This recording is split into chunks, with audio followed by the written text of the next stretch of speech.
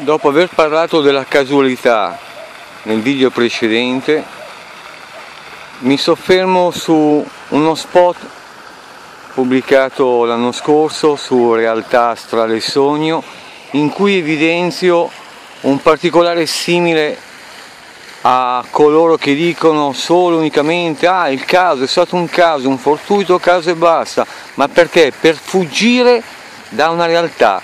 Ecco, inerente a quello spot di cui vi parlavo prima su Realtà, strada e sogno, in cui dico nel titolo facile non credere in niente. Sì, perché non credere in niente significherebbe non pagare mai i propri sbagli, il male che si è fatto volutamente.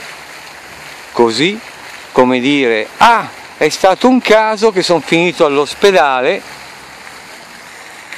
un caso che mi sono rotto la gamba, un caso che mi è successo questo o quello. No, se iniziano a pensare esattamente come dissi su quello spot facile non credere in niente, capirebbero che ciò è conseguenza quasi sicuramente di un male che hanno fatto o che qualcuno vicino a loro, molto vicino a loro, ha commesso e per cui qualcuno li ha fatto espiare, ovviamente usando tecniche materiali. La casualità di cadere proprio dove era un coccio di vetro rotto e tagliarsi o inciampare, le casualità. Ecco, se le persone iniziassero a smettere di far finta di credere alla casualità, affronterebbero ciò che è esattamente quello che vuole il nostro creatore: imparare ad evolvere, migliorarci per essere degni della sua vita, dell'esistere che un giorno ci sarà. Così dicono le religioni. Bene, così come è facile non credere in niente per non pagare le proprie colpe, è facile dire che sono finiti all'ospedale per puro caso, un'infezione, un virus o cos'altro.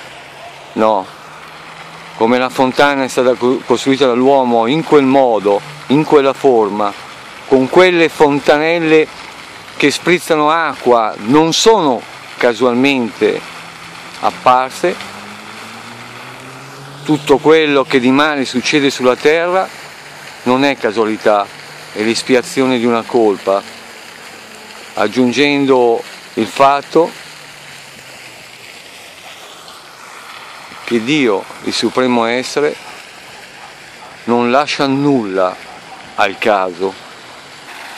Chiunque di voi abbia letto Realtà, strada e sogno sul blogspot.com di Lui Ferdi e chiunque abbia visto i 200 e rotti video pubblicati su YouTube avrà modo di vedere e constatare tutto quello che quel ragazzo ha passato, ha sofferto, ha subito per colpa dell'uomo.